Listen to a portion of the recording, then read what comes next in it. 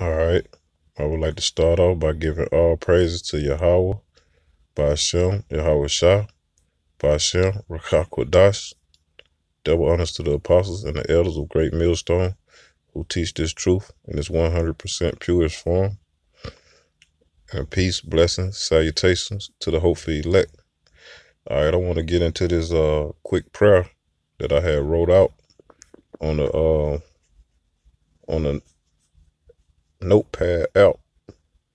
And what inspired me to write out this prayer on the notepad out was reading Second Chronicles, chapter 6, verses 34 on down, man.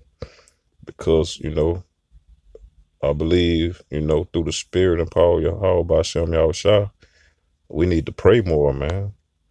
Some people don't know how to pray, man. So I'm going to get into this quick prayer that I wrote out through the spirit and power of Yahweh Ba'ashem Yahweh Shah. But first I'm going to read Second Chronicles chapter 6, verses 34 on down to let the people see what inspired me to write out this prayer, man.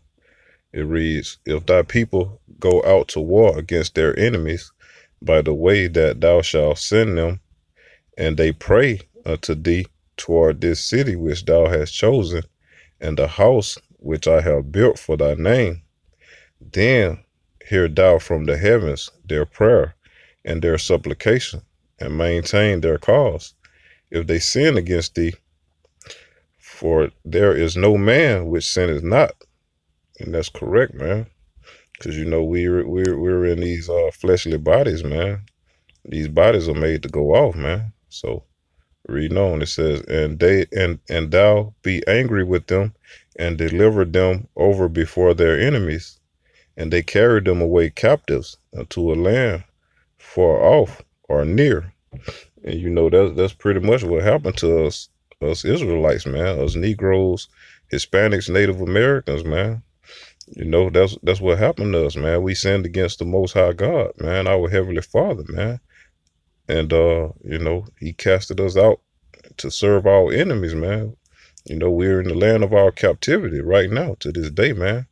Ultimately, that's the main reason why Yahweh Ba'ashem Yahweh Shah, mainly Yahweh Shah is coming back, man, to redeem his people. Mainly the elect, because only the elect are going to turn back to him, and remember who they are. So it says, then hear thou, Salakia. Let me go to reading 36 again. If they sin against thee, for there is no man which sinneth not, and thou be angry with them, and deliver them over before their enemies, and they carry them away captives unto a land far off or near. Yet, if they bethink themselves, and bethink means to remember, yet if they bethink themselves in the land whether they are carried away captive, Salakia, in the land whether they are carried captive, and turn and pray unto thee in the land of their captivity, saying, we have sinned, we have done amiss, and have dealt wickedly. Yeah, man, we dealt wickedly against the Most High, man. That's why he did this to us. It says, verse 38, if they return to thee with all their heart and with all their soul in the land of their captivity, whether they have carried them captives, and pray toward their land, which is, is Israel, man, the Holy Land, Jerusalem, man. It says Israel, and Jerusalem is the city within Israel.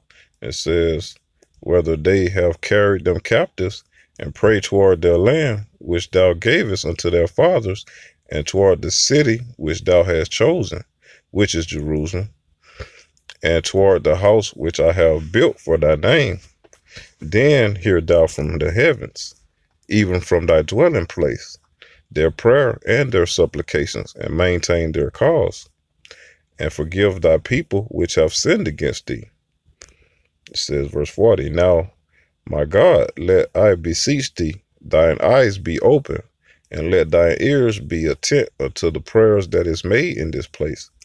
Now therefore arise, O Lord Yahweh, our power, into thy resting place, thou and the ark of thy strength. Let thy priests, O Lord Yahweh, our power, be clothed with salvation, and let thy saints rejoice in goodness. O Lord Yahweh, our power, turn not away the face of thine anointed. Remember the mercies of David, thy servant. Yeah, man. So I'm going to get into this quick prayer that I wrote out because basically, it's going into what I just read and what was that? Second Chronicles chapter 6, man. It goes into that. It says, I named it Prayer to Our Heavenly Father. It says, Barakatah Yahweh, meaning bless you Yahweh. Barakatah Yahweh Shai, meaning bless you Yahweh Shai. We give blessings to those two names, man, because they are worthy of our praises. Barakatah Yahweh, Barakatah Yahweh Shai, Barakatah Yahweh, Barakatah Yahweh Shai. Call Elohim La, meaning all praises to Yahweh. Bahashem. Bahashem means in the name, Yahweh Shai, which is our Lord and Savior. It says, O Lord Yahweh, power of Israel, blessed be your holy name, for you are true and do exist forever, even forevermore. And we praise you for sending your only begotten Son, Yahweh Shai, so that through him we may have a chance at everlasting salvation. And we praise you, Yahweh Shai, for laying down your life Salakia, for a stiff-necked people that were only worthy of death.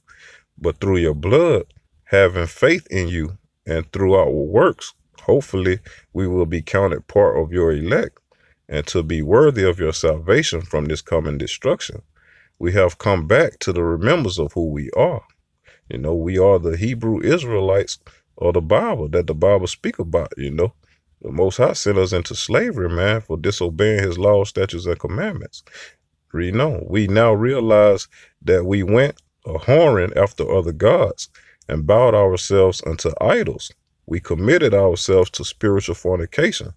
We even committed all kinds of acts that were not pleasing in your sight, O Lord Yahweh, power of Israel.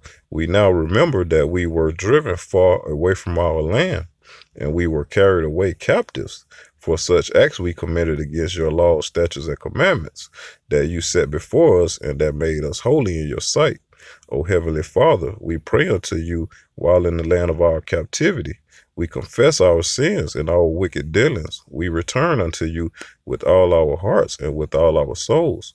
We pray toward the east, in which that's where Israel is, and the city is Jerusalem. We pray toward the east, toward the land that you gave to our fathers, which is the land of Israel. We pray toward the city that you have chosen for us, which is Jerusalem. For your word says, if my people, which are called by my name, shall humble themselves and pray and seek my face and turn from their wicked ways, then will you hear from heaven and will forgive our sins and will heal our land. We also understand that you are not a man that you should lie, neither the son of man that he should repent. Because once your word goes out, it will not return unto you void, but it shall accomplish that which you please, and it shall prosper in the thing whereto you sent it. And we praise you, Heavenly Father, for not changing, so us sons and daughters of Jacob are not consumed. This is our prayer of repentance to you, Lord Yahweh, for our sins, in the name of your only begotten Son, Yahweh Shai, our big brother, our King, and our Savior. Amen. So, that was pretty much the prayer that I wrote out, man, because it shows the Heavenly Father, we remember ourselves, man, and we repent. We repent inside of this prayer, man. That's what it's all about, man. Coming back to the understanding of who you are through the knowledge and power of Yahweh B'Shem Yahweh Shai, man. You got to realize who you are, man. You got to repent, man. Start keeping these commandments to the best of your ability, man. And have faith in those two names. Have faith in Yahweh Shai, man, that he laid his life down for us, man. We are bought with a price, man, through his blood, man. Ain't nothing greater than a brother laying down his life for his other brethren, man. So, hopefully this was edifying. And with that, I'm going to say, call Elohim La, Yahweh B'Shem.